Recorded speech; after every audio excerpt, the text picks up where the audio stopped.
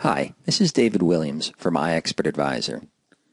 In this video, I'm going to show you how to use VTS to build an EA to open a trade. From the Welcome screen, click on the Start New System button. Then click the EA Builder button. We'll name the system Open Trade.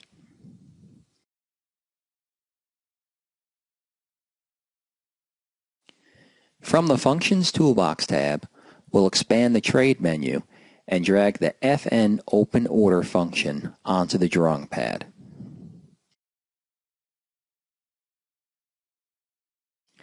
To configure the FN Open Order function, we'll click the plus button on the bottom of the element. We'll open a buy order for the currency symbol of the current chart. We can also set the stop loss or take profit values. They're currently set to a variable that is an input parameter to the ExpertAdvisor. This way, these values can be changed each time the EA is run. Or we can set the value to some other variable, or even just enter a number.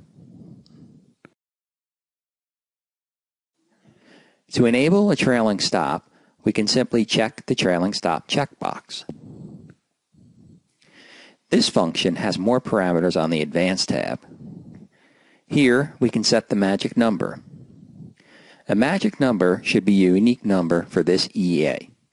It allows the ExpertAdvisor to identify and manage the trades that have been opened by just this EA.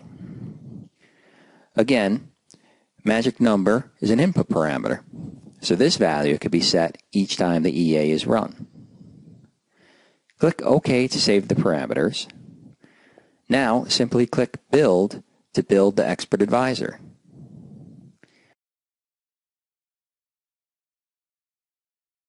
Now we can attach the EA to a chart and it will open a buy trade.